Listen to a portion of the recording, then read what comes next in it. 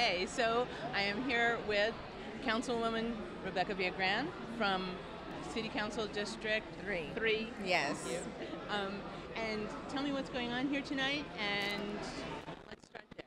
Well, today is our post-budget, proposed budget regional open house. So we have all city departments here represented this evening, with the majority of the directors here to meet one-on-one with residents and answer those questions. So it's very exciting what's happening. You feel the energy, you feel the conversation. So it's good. It's a time where we can meet face to face with the city staff and our residents. And it is. I mean, it's really kind of fun to see people walking straight up to the police chief, walking straight up to the head of solid waste, walking straight up to these department heads and saying, I need to talk to you. Yes, exactly. It's a terrific opportunity, and this is new this year. This is new. This is the first time we're trying this, so we'll see how it works out. And I think, in one part we're going to be having people talk and see what's going on. And I do like the energy, because I think that's what they always want to know. People want to always know who is the person behind the phone, and now is the opportunity to have that.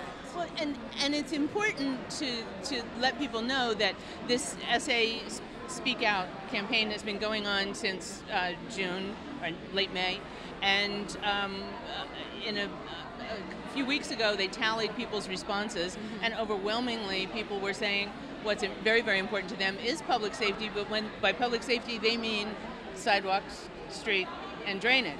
And so what was the city's response?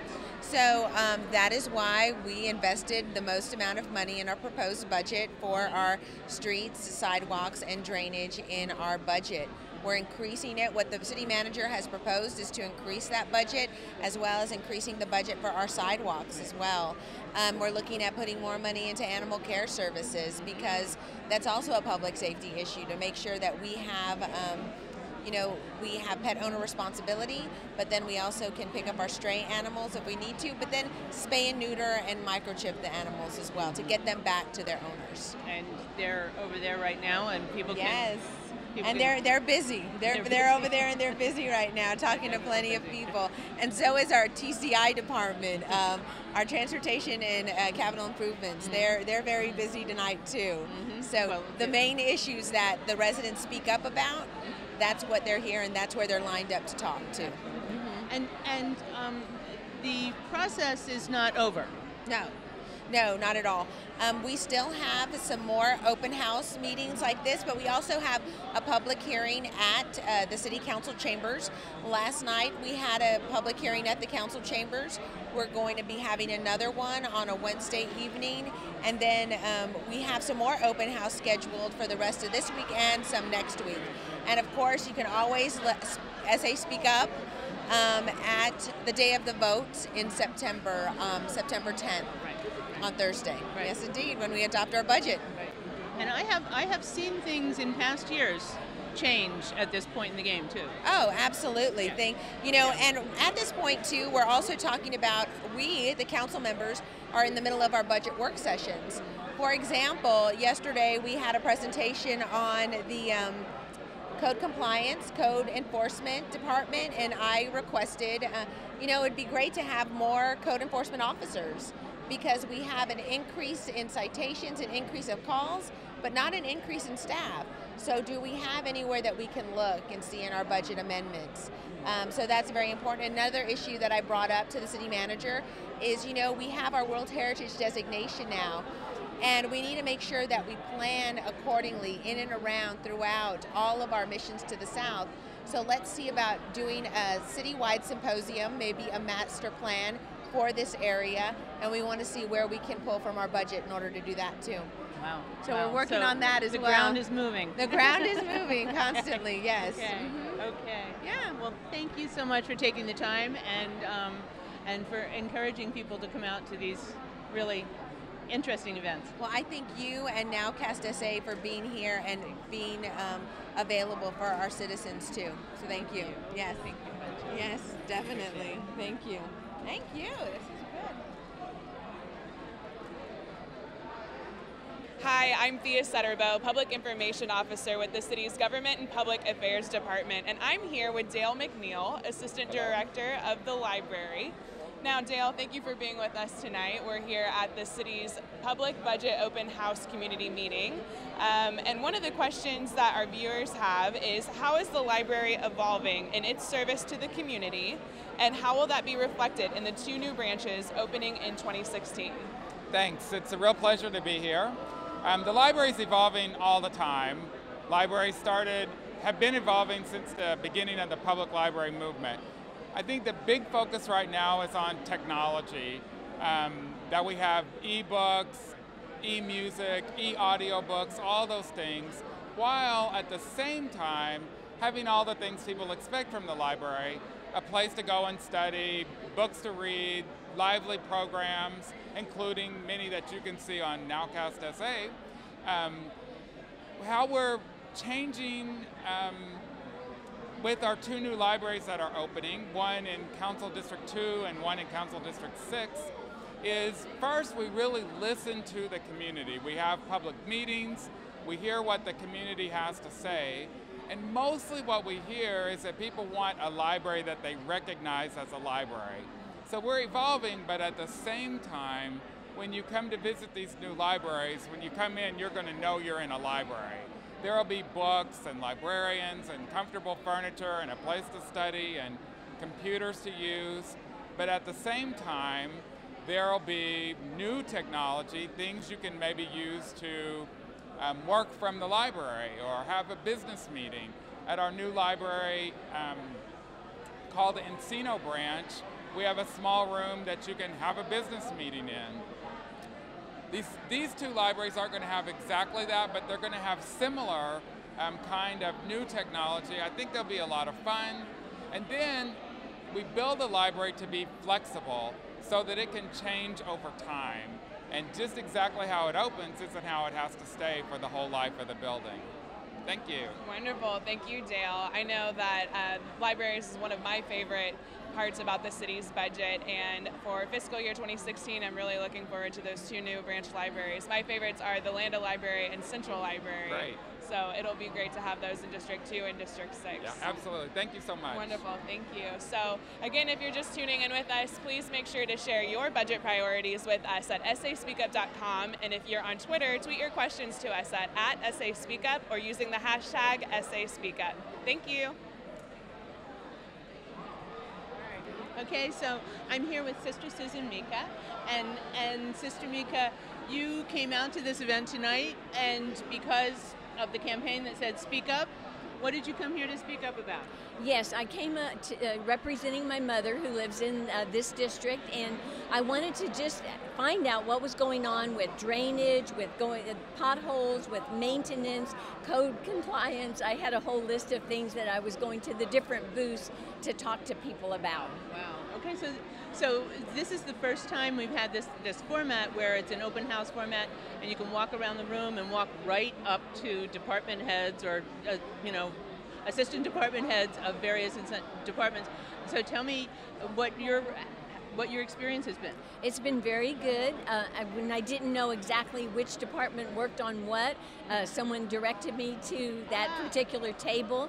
And besides all my complaints, I wanted to thank 311 because oftentimes I report lights that are out and traffic situations that they need to know about. And I wanted to thank them for doing that. And of course, I'm a pet owner, so I wanted to talk to animal care services too. So as you see, I had a big agenda. That's absolutely terrific. So part of this whole process is to try to give the city some indication of what people care about and what areas of the budget they might change. And so, did you feel like your input matters? Yes, several people took my name down and they wrote down the area that I was had concerns about, what particular part, what street or what avenue or road and that type of thing. And then they also took my phone number so they can call me back if they're going to do something about it. And then I think it's just our civic duty, because we live in this area. I travel here almost every day, and I see a lot of things, and I think that somebody needs to speak up. And if no one speaks up, then the city doesn't know what's really going on the ground. Just like today, we had a little bit of rain. There's a lot of issues around drainage, even when we just have a little bit of rain. That's terrific. Thank you so much. I really appreciate your taking the time. Oh, thank you for doing this. I really appreciate you being at all these events too. It means a lot, I think, to all of us. So Thanks, sister. take care. All right.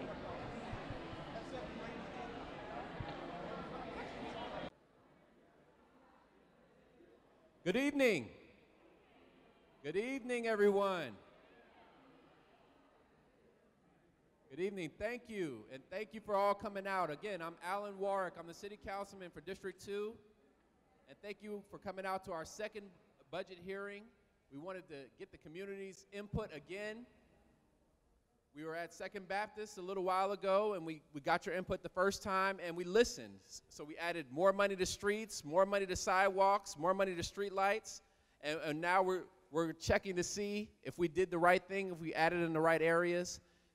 And we brought out all of our friends with us. So we have all of the city departments that mean something to you. So if you have an issue with 311, you have 311 call service here. If you have an issue with streets and roads, you have TCI here. If you have an issue with animal control services or animal care services, stray dogs, which are a problem in the district, I know, they're here. So you can bring your issues directly to the people that make that impact for you and the city. I appreciate all the lively conversations. I definitely want to get a chance to talk to all of you this evening if you want to talk to me. I'm going to be fairly brief this evening, and I just want to thank all of the city staff for coming out and being a part of this in District 2. I saw Chief Hood here earlier, the fire chief. Yeah, there's Chief. Can't sneak out, Chief. But again, I thank the Delcrest community, Hunley Place, the neighborhoods that border this great Copernicus Park right here. And we also have our guests from District 3. We have Councilwoman Rebecca Vigran. I'm going to let her say a couple words and greet some of the people from our district. How many District 3 residents do we have in here? Okay, we got a couple of y'all. You see, now, I did the same thing on Monday. So I went to a District 10 deal because, you know, we border each other, so we have a friendly situation. So there are about 3 or 4 District 2 people in the District 10 meeting, and just like there are 3 or 4 District 3 people in the District 2 meeting. But again, here's Councilwoman Vigran, and welcome. Thank you, Councilman Warwick. Thank you for your hospitality here, and thank you for SA Parks and Rec for your hospitality here, opening up Copernicus Community Center. Bienvenidos. Thank you very much for being here. My name is Rebecca Villagran, and I have the distinct honor of representing District 3 on the San Antonio City Council. And one of also the distinct pleasures that I have is I know that District 2 and District 3, every 10 years, it seems like one section goes from District 3 to District 2, and then from District 2 back to District 3. And it's primarily the Eastern Triangle area and the Jupi Manor area. So we want to make sure that all of our areas are represented, and that's why it was important for us to partner together and have this regional community budget hearing. And this is kind of our first time we're doing an open house like this, so because we want to be sure to have, for you all, to have those one-on-one conversations with the directors of the departments, and for them to hear directly from our residents, because it's extremely important, because they hear from us every Thursday and every day. And they're like, yeah, Councilwoman, I hear you. But then they get to hear from you as well. And so that they know that it's just not our voices, but our voices are truly your voices as well. So thank you very much for being here, for taking the time out to be here. As you saw, that we have a 56% increase in street maintenance that's proposed in our budget. Very important, because we did want to hear from you. And a $12 million, I believe, is that right? Let me see. And if you haven't picked up one of these brochures, please do. we have a $12 million for drainage improvements. And I know in this area we need drainage improvements. Off of Irene, off of Roland, and off of all of these areas, we need to really focus on our drainage improvements. So I'm glad we're having that focus here today too. If you can have the chance, please walk around.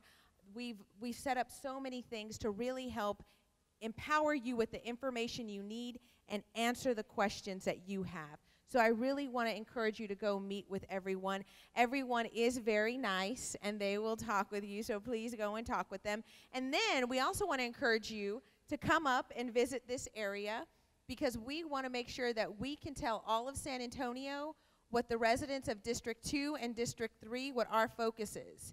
So if you want to say your budget priority is animal care or drainage or street maintenance, you come up to this booth, you sign in, we'll take a picture, and we'll make sure all of San Antonio knows where District 2 and District 3 residents lie. So again, thank you so much for being here. Appreciate it. I want to thank all the city staff that's out here as well.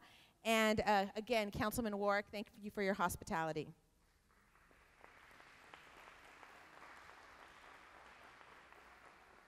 Thank you again, Councilwoman. And now we have Xavier Rutia, Assistant City Manager.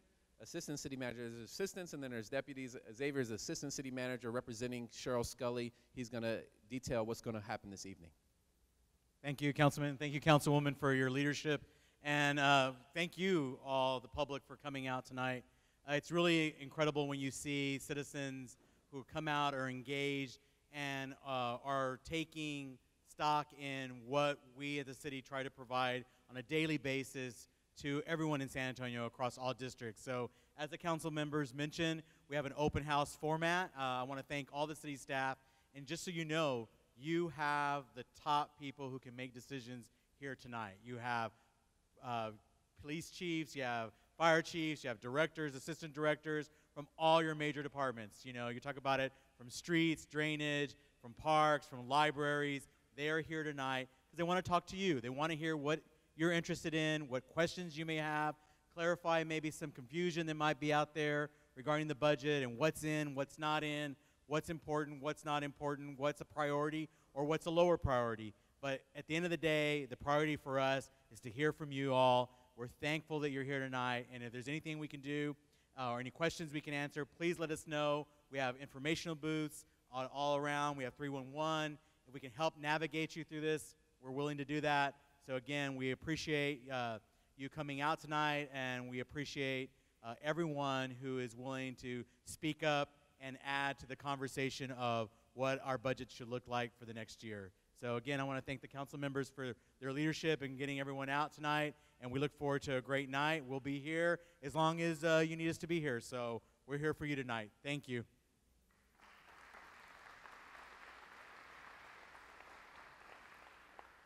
So now we're going to open up the floor, similar to what you guys were doing before. If there's someone that you haven't talked to yet or a department that you haven't talked to yet, please be sure to go out and talk to them. Let them know your issues. Those issues are going to come back to the various District 2 and District 3 offices so that we know what your concerns are and so we know what we need to focus on before we adopt the budget on September 10th. So again, thank you for your time tonight. Be sure to talk to all the departments and talk to myself and Councilwoman Villagran so that you let us know what you're saying. And don't forget to speak up, San Antonio. I'm here with Rod Sanchez, Director of the Development Services Department, and he's here to tell us about the goals of code enforcement. Absolutely. Thank you for having us out here. Code enforcement is what it sounds like. You know, we're here to enforce our codes, to make sure we keep our city nice and clean and safe for the residents of San Antonio. What we'd like to see is when someone calls us and we find a code violation, we'd like to go out, work with that property owner, and actually have them fix the problem themselves. Unfortunately, it's always not that easy. Sometimes folks don't have the means to do it, or for whatever reason they don't do it, so then we have to take it to the next level. We find ourselves maybe before a board or a judge, where the board or the judge actually orders them to make the repairs or clean up their property. But our goal is compliance at the end of the day, because we want to keep our city nice and clean for our residents. So if I'm on a sidewalk and somebody has a bunch of tree limbs in the road or on the sidewalk blocking my way, is that something that I could report to code enforcement? Absolutely. Call 311 and like I said, we'll get out there. We'll work with the property owner to get that cleaned up. We hope that they would do it themselves, but if they don't do it, we will do what we need to get that situation cleaned up and keep the city safe for our residents. Wonderful, and I know that 311 also has a mobile app where you can report those kind of things. So the city tries to make it very helpful to report that those situations. And so, talking about more development services, I understand that we have a new software that the city is working with on this Build SA. Correct. Very excited about that. You know, we feel we have a very strong department, but I've said it. One of our weaknesses is our computer system. Is we have some 20 computer systems, some of them very old, some of them are new, but today they just don't talk to each other. So we have our code enforcement officers out there on their system. They come out to a residence, they see somebody working out there and they're like, do they have a permit? Well, that code enforcement system doesn't have permit information on there, so they got to close that system down, open up the permit system. They find out there's not a permit there. Oh, let me close that system down. Let me go back into my code system and issue them a violation notice. So the beauty of this computer system is it's going to have everything that we do in one system. So we'll be able to type in that address, see everything from zoning to platting to Board of Adjustment issues to code issues. So we're very excited to have that.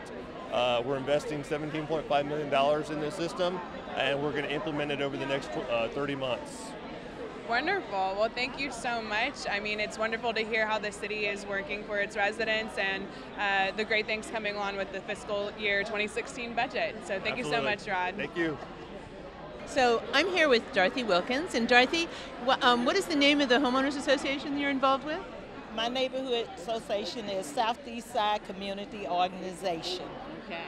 And you came out here tonight because you needed to talk to somebody about our streets on 8th Street and Latimer Street. They came out in July and patched up the streets. I thought they was coming to fix them, but they left them lumpy, bumpy, and didn't smooth it out, and the streets, and left them dirty. They left them dirty. The black marks are still there in the streets for you to see if you would come out and take. Well, so one of the reasons that the budget hearings are turning into open houses is so people can actually walk up to department heads and say, hey, I want to talk to you about this issue. So did you find a department head here who is in charge? Yes, I did. I talked to Councilman Ward, I talked to him personally, and I would like to get together and set up a meeting with him for the community, and so everyone can hear what he has to say about our street. But since I came to the meeting, they said we have an increase in our budget, so that's a good point right there. Absolutely, it's a big increase on streets and sidewalks and drainage. Yes, it is. And we appreciate that, but we want some work done in our neighborhood. Absolutely. And we thank y'all very much for that, for the increase. And I'm looking forward to see y'all. You thank the council people because they were the ones and the city manager who figured out a way to do that. Yeah. Okay. Yeah. All right then. But it sounds like you think coming out here tonight is worthwhile because you get to actually walk up to somebody and talk with them and personally. Yes. Speak up. Speak up. For our neighborhood association. Thank you. So you're encouraging your neighbors and your friends in the city? Yes. To come to one of these? Yes, I always encourage them. I encourage them to come to our meeting, our monthly meetings, so that they can hear what's going on in our city and keep up with what's going on in the city, in our community. Thank you so much for taking the time. I really appreciate it. I appreciate you. Thank you very much. Okay.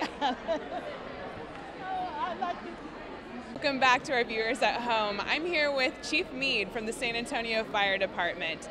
Thank you so much for joining us, Chief. Absolutely. Can you tell us why it's important to inspect high-rise residential structures and what inspectors look for?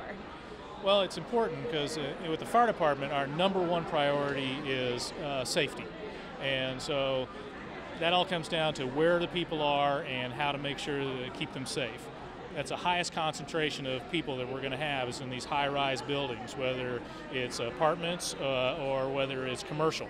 And so we have to make sure that we're keeping those people safe, that they can get in and they can get out, and that the structure itself is going to be safe to work in. And one of the main things we look at is egress. Are they able to get out of there safely? Are the exits marked properly? Are the doors locking appropriately and available to everybody to get out always? Keep the stairwells closed so that they don't fill up with smoke, and make sure that the sprinkler systems are right. So those are the main things we look at among the hundreds of things on our list that we'll go through for all of those buildings. So how do inspectors train for something like that? It's a combination of things. All of our inspectors are San Antonio firefighters, so they've already had years of experience actually fighting fires out in the field. And a number of them are actually officers, lieutenants, and captains, and so they typically have 10 to 20 years experience fighting fire before they even get into fire prevention. In addition to that, we send them to extensive classes and certifications, and then there's OJT, the on-the-job training that they actually have with the more experienced inspectors before they go out on their own. So when you're talking about high-rise structures, how many floors does that typically mean? Technically, a high-rise structure is 7 floors or greater.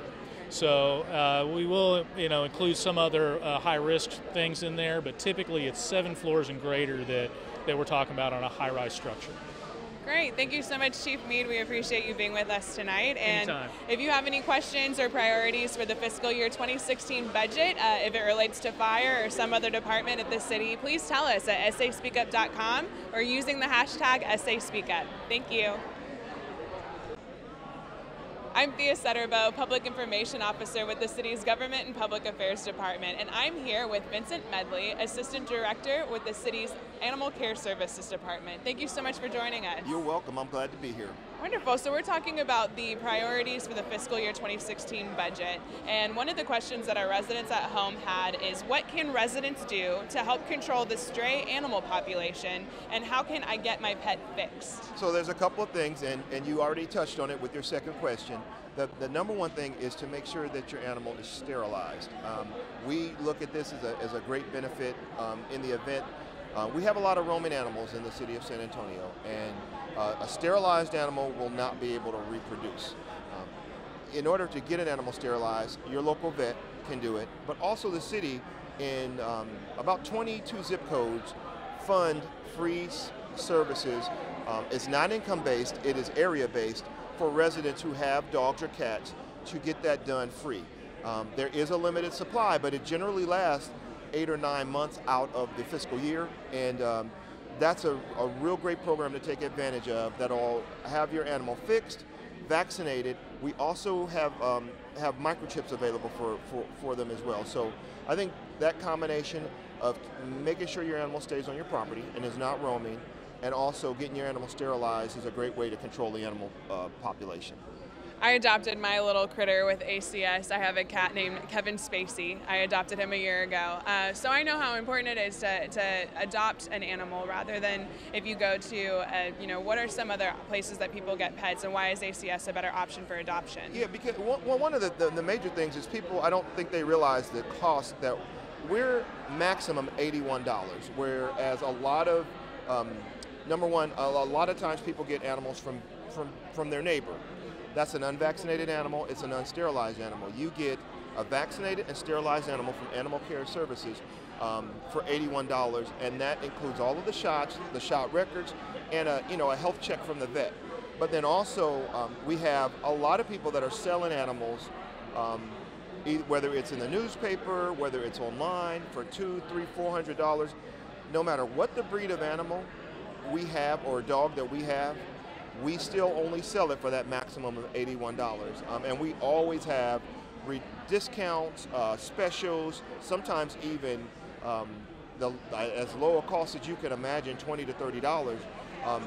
And what's important is that our animals are required to be seen by a vet and also to be sterilized, and all of that is rolled into a package that far exceeds what the average organization is giving to, or the average person adopting an animal out is giving to their customers. So say that my neighbor does have a litter of puppies and he's trying to adopt them, if you will, to me. What do I tell him? What are some options that he has if his dog just has a litter of puppies and he doesn't know what to do with them?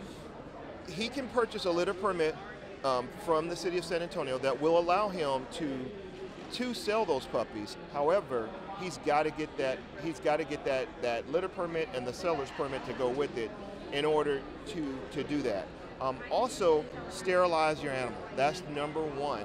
We don't want the puppies to be born because, number one, for those that are just allowing their animals irresponsibly, you're incurring a major cost because puppies are like babies. They are the most expensive.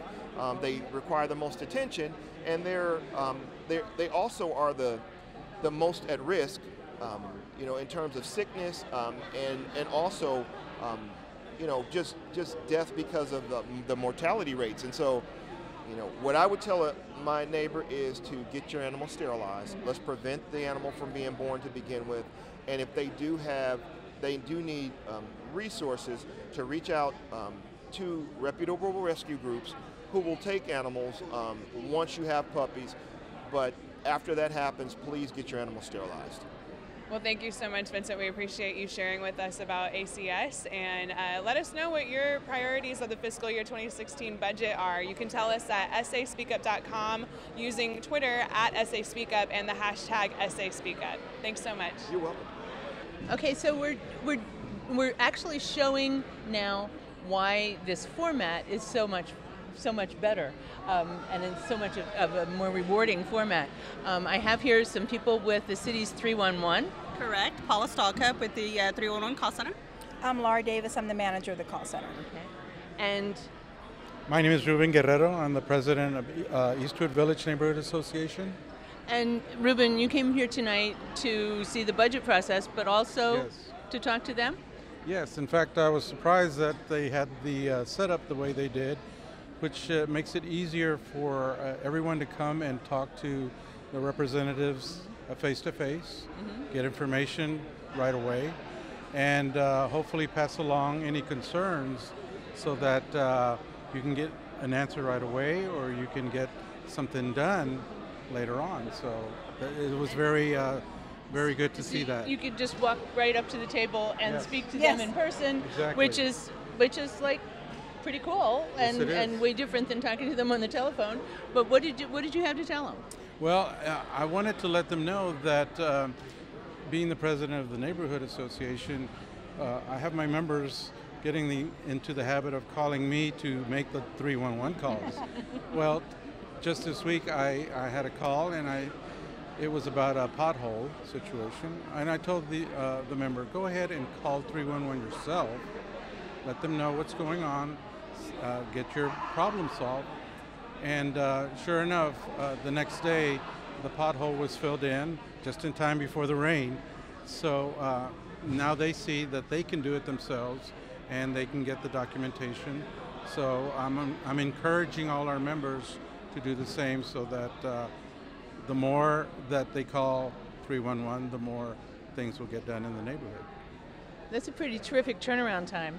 Yes, we're not going to take all the credit for doing the work. We'll take the credit for getting the information and correctly inputting the work order, but the credit for actually doing the pothole needs to be shared with our transportation and capital improvements, the pothole, the street repair division. They're the ones But who did we it. certainly enjoy having the interactions, and we're very glad that people feel comfortable in calling us and making sure that the city is going to address their concerns one way or the other. And the other thing that I want to add is, we actually rely on people like people in the neighborhoods. They're the ones that are actually walking the streets, driving down the streets, and really seeing what's out there. And so we want people to call it in or to go online to our website, www.sanantonio.gov/311. You can actually go online and submit your own request. So whether you call us, whether you do it online, let us know about it. We'll help you with it. Terrific. Well, that's a very, very nice story. Thank you so much. Thank you for sharing your positive interaction with us. Thank you. So much for being there. Thank you. Welcome back. I'm here with Chief Bañales with the San Antonio Police Department, and he's here to tell us a little bit about how the police department plans on addressing crime prevention in fiscal year 2016. For FY 2016, the police department plans on rolling out 2 programs. One of them is the implementation of our new unit called Street Crimes Unit, which is going to be addressing the gang enforcement activities throughout the city, and also be a mobile field force for hotspot policing for those areas that are, for those crimes that are trending up throughout the community. We can deploy them to try to make them trend down right as we see the trend line going up. The other initiative is we are planning on doing is expanding the footprint of our downtown bike patrol, so that we are also adding resources to our downtown bike patrol so that they can address all the issues that we're experiencing downtown regarding the homeless, the panhandling, and some of the problems that we're experiencing with the synthetic marijuana of the downtown area being a hot spot to attract those individuals that want to engage in synthetic marijuana. Well, I work downtown, and I do walk downtown frequently, and I live close to downtown as well. So I know when I see those bike patrol cops, it does make me feel safer, and I do appreciate everything that they do as well. You know, whether it's raining outside or it's hot or it's freezing, those bike patrol officers are downtown. But you know, when you were talking about the first initiative that we'll be doing differently in 2016, you were talking earlier about some of the substations and how the issues that each of the substations would address would be specific to that neighborhood. So tell me a little bit more about that. For FY2015, we rolled out what we call our strategic plan, our crime control strategic plan. And that addressed a lot of the quality of life issues. Our belief is that we address the quality of life issues, we try to address crime as well. So FY15, we were addressing panhandling, graffiti, DWI, prostitution, and open-air drug markets. So for 2016, we're going to continue those efforts. However, we're going to expand it to include specific problems that are specific to the service areas or for the substations in those areas throughout the community. So each substation commander will be tasked to identify those areas that are specific to this area, and we'll apply resources to that. Wonderful. Well, it sounds like we have a wonderful police force behind us, and we're looking forward to the great advancements in 2016 and beyond. So thank you so much, Chief Bañales. We appreciate it. Thank you very much. Welcome. Welcome back. I'm here with David Newman, Deputy Director of the Solid Waste Management Department, and he's going to tell us a little bit about the Organics program in fiscal year 2016. Now, David, Organics is not a new program. Some city customers have been subscribing to the Organics recycling program for a while. So how has the response been, and how will this benefit customers? The response on the program as it is now has really been pretty good. It's been a little bit of a challenge because when we asked people if they wanted to subscribe to the Organics program, we had to charge them a fee for it. But this year, the big change is that that fee is just going to go away. So it's going to be included in their bill. People really appreciate that. I think people are really going to like that. So this year, we're going to deliver, and it's going to take about 18 months overall, but we'll start delivering to the residents a green cart for their organics, and they can put all kinds of stuff in there from leaves and grass clippings, old pizza boxes, shredded paper, organic kind of material. And when they do that, we will be able to benefit to San Antonio is that will help us achieve our recycling goal, which is 60%. Right now, about 30% is recycled today, which is pretty good.